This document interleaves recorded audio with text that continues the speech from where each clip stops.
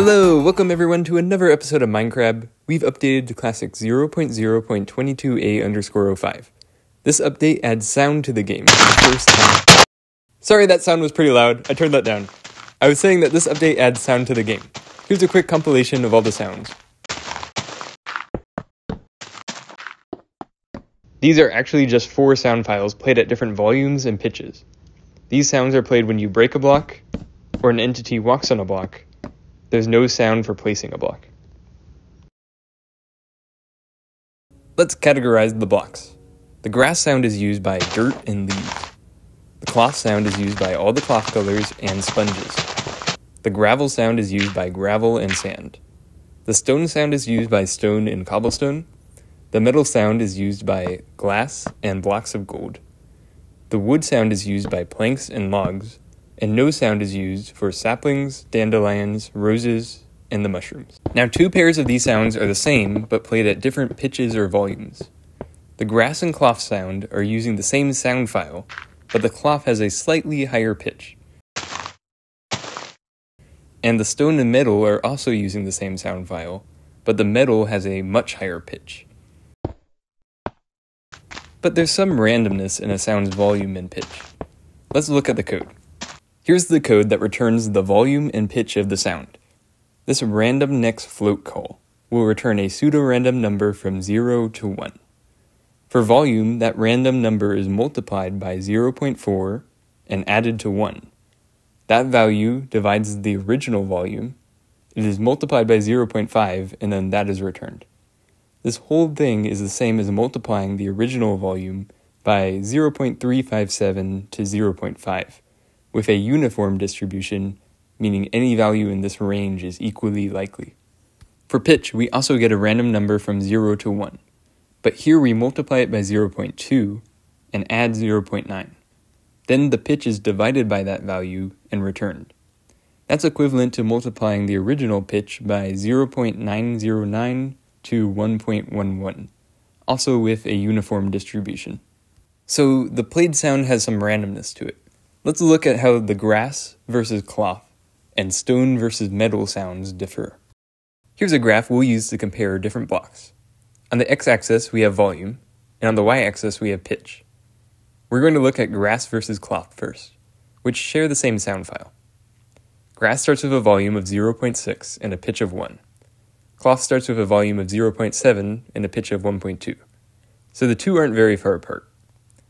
Once you account for the randomness, grass can end up anywhere in this red range, and cloth can end up anywhere in this blue range.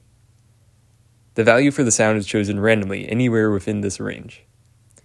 You can see the two ranges have a lot of overlap for volume, but only a small amount of overlap for pitch. This overlapping sliver means that the grass and cloth can sometimes give the exact same sound though. Stone and metal are also using the same sound file.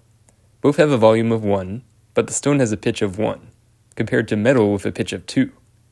These two are far enough apart that they have no overlap, so the two blocks cannot give an identical sound. An extra layer of complexity is that the sounds are modified depending on whether they are playing from an entity step or from breaking. So this is the unmodified grass range. But the game takes this and decreases the volume to 75% if it comes from a step, which is this range on the left. For breaking, the game adds 1 to the volume and then divides it by 2, and the pitch is decreased to 80%. This gives us this range on the right for breaking.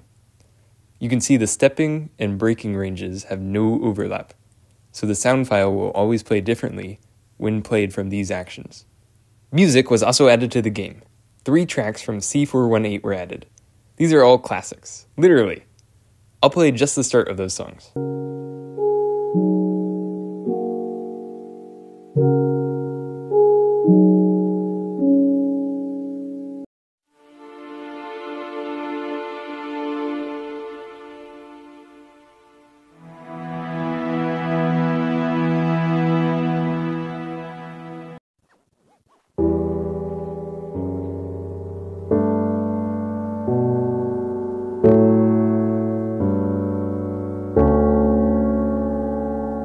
Those are all nice songs, but in case you don't like the new sounds, a new control M was added that mutes all sound and music in the game.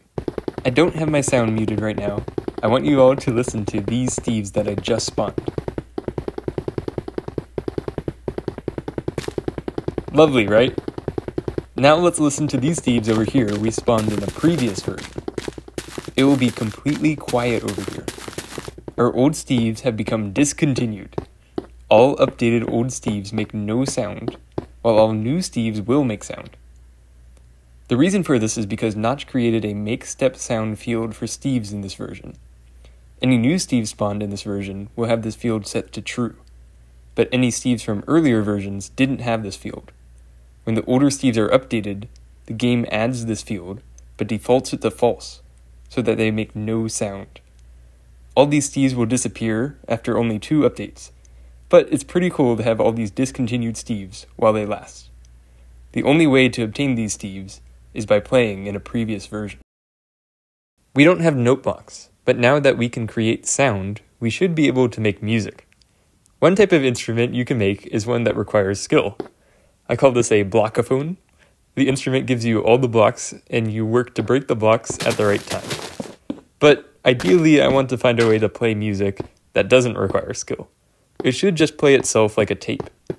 We can set out the blocks in a row, spaced correctly, so that when we walk straight at a constant rate, it will break the blocks and play the tune.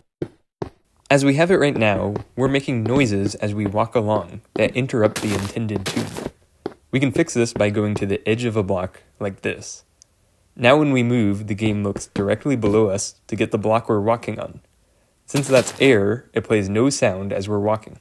If you indulge me on a tangent, this is the first feature that depends on the block that the player is on.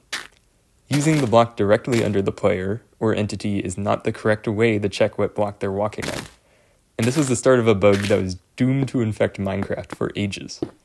This bug was not fixed until the 1.20 snapshot 23W18A that came out in 2023, an astonishing 14 years later.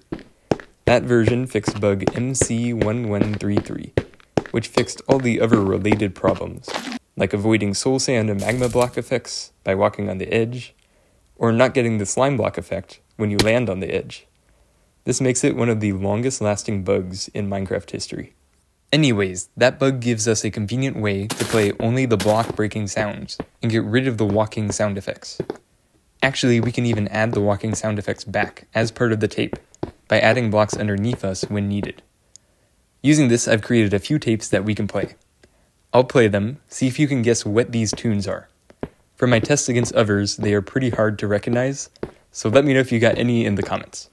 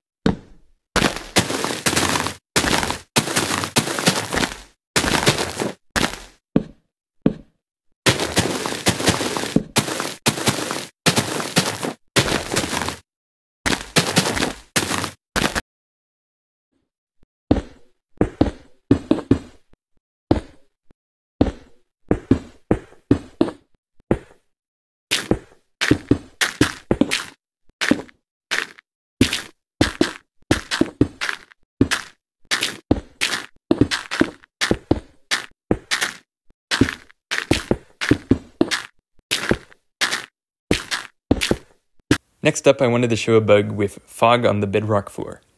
If we turn on fog and look at the bedrock, you can see it glitches out and does not render as you would expect from other blocks.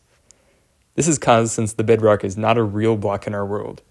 It's artificially added to the bottom of the world by the game.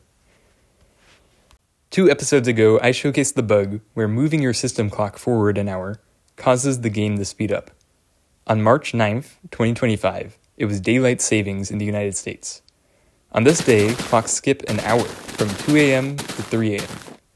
I wanted to test whether this skip would provide a natural way to cause the game to speed up. You can see the results of that test now. It did not speed up, unfortunately. It just kept running as normal. Finally, I will show another bug that is cursed and you cannot unsee. The blocks in the inventory are not centered. The blocks are too far to the left.